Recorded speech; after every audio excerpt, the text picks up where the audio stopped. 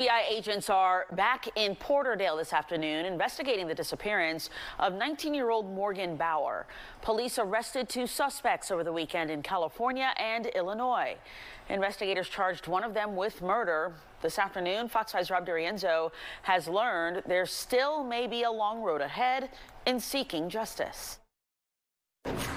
We've been seeing GBI agents come and go all day at this same property they searched the other day when they discovered items of, quote, evidentiary value. Now there have been 2 arrests in connection with the disappearance of Morgan Bauer. It all goes back to the couple that was last seen with Morgan. Those 2 people are now behind bars. Cops in Los Angeles over the weekend arrested Jonathan Alexander Warren on murder and aggravated assault charges.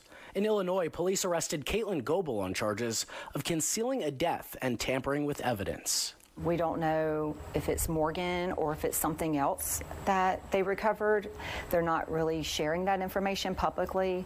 And of course, Morgan is still considered a missing person. 19-year-old Morgan Bauer has been missing since 2016, just after she moved to Atlanta and began working at a strip club. For the last 7 years, Casey McClure has helped Morgan's mom. She runs an organization advocating for women in the sex industry. McClure says in the course of their search, they even spoke with the suspects at a club. She received a tip and said, hey, there was a couple that was hanging out with your daughter and they were in Georgia at this time.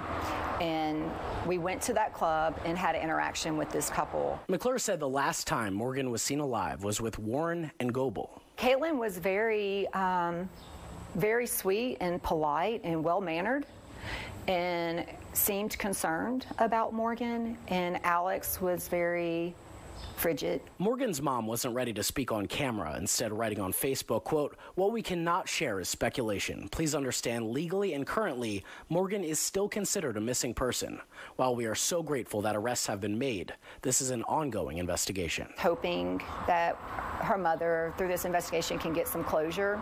And I had a good conversation with the chief of police here in Porterdale. He told me he couldn't make any public comment because the case is now in the hands of the DA's office, but he wanted to thank everybody in this community for their continued support and patience throughout the process. In Porterdale, Rob DiRienzo, Fox 5 News.